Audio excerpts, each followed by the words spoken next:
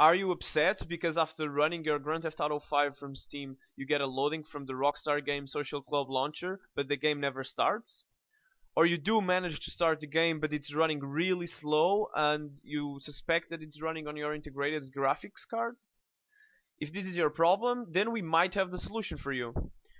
For some reason, this problem seems to be happening in laptops because of the integrated graphics chip. What you have to do is go to your device manager, go to display adapters, and disable your primary graphics card. Yes, the NVIDIA one, the primary one, not the Intel integrated graphics card. After you disabled your main card, try to run the game again, and as soon as the Rockstar Games Social Club closes, immediately enable your main NVIDIA graphics card again. Congratulations, your game should now start. Really, just don't forget to re-enable your graphics card. Apparently, disabling the integrated one for some reason does not seem to work the same way, but you can experiment with different configurations on your own computer. If you like this content and want to have immediate access to many more videos from the world of video games, don't forget to subscribe to our channel and leave a like to our Facebook page.